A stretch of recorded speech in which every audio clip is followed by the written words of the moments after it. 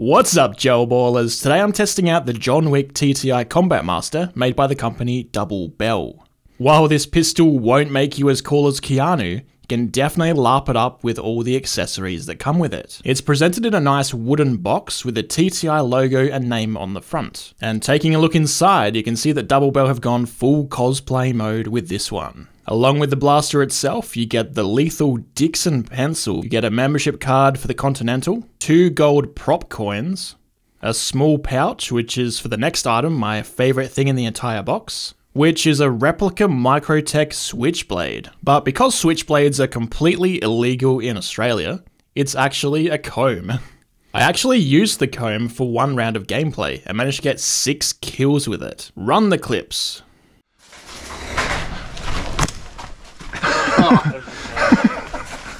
First one.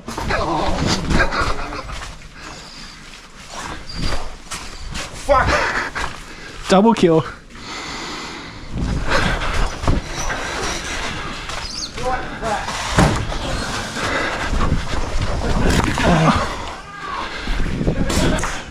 Oh, that was friendly, was it? Yeah. I did get you then. Hey, sorry.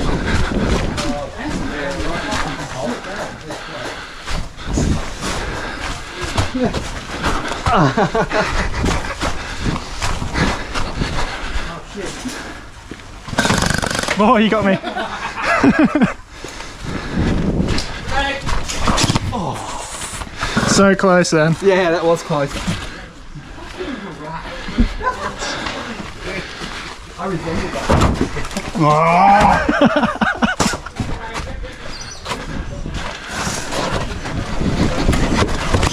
Oh, sorry. You're saved, Kurt. The John Wick kit was kindly sent to me for review by iHobby, a store based in Australia. Please use the links down below if you want to check them out, because it does help support my channel. The pistol itself, Double Bell have done a decent job imitating. There are a few small differences, which if you know, you know. But for the most part, people seeing you use it out on the gel ball field will just see it as the pistol from John Wick. It has a replica fiber optic front sight and adjustable rear sight, and it has a CNC slide with all the grooves and nice sharp lines where they should be. It has an anodized bronze coloured barrel, while the real steel version has more of a gold tone to it. And at the front of that barrel, out of the box, it does come with a safety orange cap, which you can just unscrew if you don't want it. Inside of that outer barrel, it has one of those gold anodized alloy inner barrels with the slits in the top. Interestingly though, it has a 7.5mm inner diameter, where those are usually 7.2. As a result, this pistol should be more forgiving on what size gels you use. As a vague attempt at avoiding copyright issues, out of the box the logos were all covered with black stickers. Just peel those off and you're good to go. The text underneath is white in colour rather than the gold of the real thing, and the proportions are a little off on the logos. There's also some engraved logos missing entirely from the frame that are present on the original. The pistol has a functioning grip safety, so if your hand isn't holding the grip, the trigger won't be able to be pulled. It also has ambidextrous thumb safeties, which you can engage when the hammer is cocked. The grip does have the dragon scale texture to it, hey, at least they tried, but it's probably my least favourite part of the blaster overall. It doesn't wrap around the entire grip in one continuous piece like the real thing. Instead, it has what I guess you'd call 4 different panels. It's also just a fairly low quality grip in general compared to the real thing. It's ABS plastic. They did a decent job with the look of the magazine though. With the mag inserted, the size and shape of the mag base sticking out the bottom is a pretty close match to the real thing. It of course has that huge flared magwell that TTIs are known for, and this appears to be based on the older version of the Combat Master. The newer models of the real thing have a slightly different magwell than this. The blaster also has some nice weight to it. Without the magazine, I measured 660 grams, and with the magazine inserted, I measured 985 grams. Overall, the entire package does a pretty good job from a look and feel perspective. I think most people would see it and just know it as a pistol from John Wick, but how does it do performance-wise? The gel balls and the gas I'm using today were kindly provided to me by the Battle for Waterloo Skirmish Field shop. If you live here in South Australia, come out for a game and have a look at their stock while you're here. They've got everything you need for a fun day of gel ball, gas, gels, CO2, and even HPA refills. Support your local fields because without them you have no legal reason to even own a gel blaster. The magazine holds around 18 shots depending on how meticulously you load it. The blaster is powered by green gas. Hold the mag upside down, push the nozzle in for about 5 seconds, and you're good to go. The magazine this blaster came with definitely has some issues with it though. When I went to chrono the blaster, velocity was very low, averaging around 224 feet per second. And then when I went to do an accuracy test, the mag valve actually froze up on me halfway through the very first mag.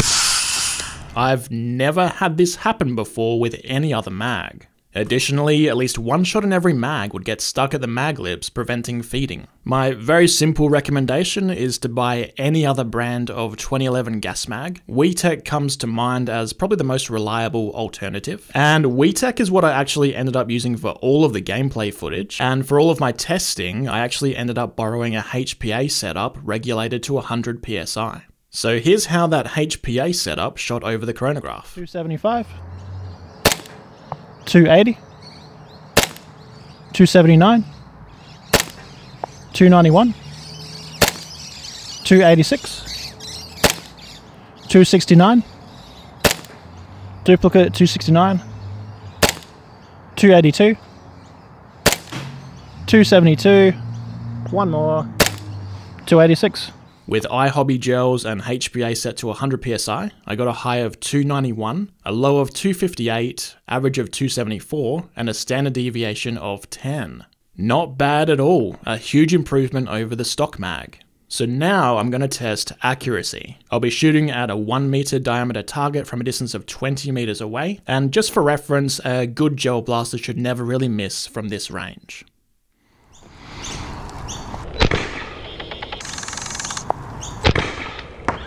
Hit, hit, hit. I think that hit. Hit, hit, hit, hit. That sailed off and to the left. Hit, hit, hit, hit, hit. Just low and to the right. Hit, and hit. So I'd say it's definitely capable of the same accuracy as pretty much any other gas pistol. At a distance of 20 meters away, 3 shots missed high and left, 1 shot missed low and right, but the majority of the 18 shots all landed within the 1 meter diameter target. I'd say you could easily score kills from 20 meters away with this blaster, though perhaps double tap to ensure the hit. After using this blaster for an entire day of skirmishing, what are my final thoughts on the John Wick kit? Well, you saw just how much fun I had with the tactical switchblade comb. I did also enjoy using the pistol. The 7.5mm inner barrel ensured I didn't have any jams or crushed gels, which sometimes happens with those tighter 7.2mm ones. And overall, the pistol itself worked great. I just wouldn't recommend the magazine that it comes with. For the gameplay footage, I was using a WeTech mag instead. If you're a fan of the John Wick franchise and you want a collectible, or if you want to hit the gel ball field wearing a suit, this is definitely the kit for all of your cosplaying needs. Check it out at iHobby using my links down below. That's all I have for you today, and consider leaving a like or subscribing. Here's 2 other videos you might enjoy, and as always, thanks for watching. See ya!